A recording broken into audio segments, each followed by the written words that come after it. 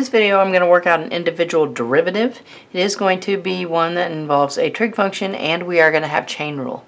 I am also going to use the ddx notation so that it clearly shows where each one of the chain rules is going to be applied. Alright, so this is my original function right here. So what I want to do before I even start taking the derivative is I want to be able to see all my exponents real clearly. So I'm going to take this radical and rewrite it in exponential form. So I'm going to have a cosine of 2x to the fifth, and then that's going to be raised to the 1/2 power. Okay, so from there to there I'm doing no calculus whatsoever, just strictly rewriting that function. Okay, now I'm going to take my derivative, so f prime of x is going to be equal to, alright, so here hopefully you can see this has an inside and it's being raised to a power. So I'm going to do the derivative of the outside function and I'm going to leave the inside function alone. So I'm going to pull the 1/2 down in front.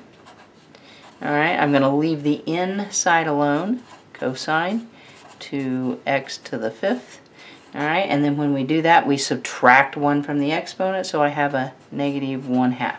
Alright, now I'm going to show where the chain is going to occur, so now I'm going to have ddx of this inside function. So cosine of a 2x to the fifth. Alright, on the next line, nothing is going to change here at the beginning, so I'll still have the 1/2. I'll still have cosine 2x to the fifth, and then to the negative 1/2 power. Alright, now I'm going to focus on the derivative here. Again, I have an outside function and an inside function. So I'm going to take the derivative of the outside function, so the derivative of cosine is going to be minus sine. I'm going to leave the inside function alone, 2x to the fifth, and then I'm going to multiply it by the derivative of the inside, so there's another chain. So ddx of 2x to the fifth. Alright, on my last step I'm going to keep everything up to here the same, and I will take this derivative at the end.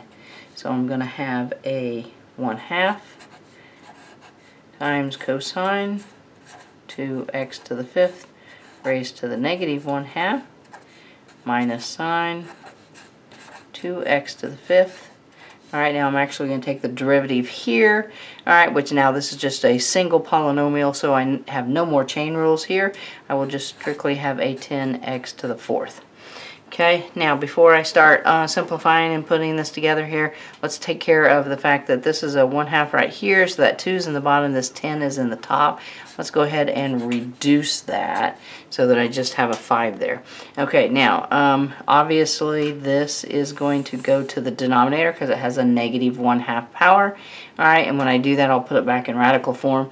The negative, alright, right there, and the 5x to the fourth I'm going to pull out in front of that sign.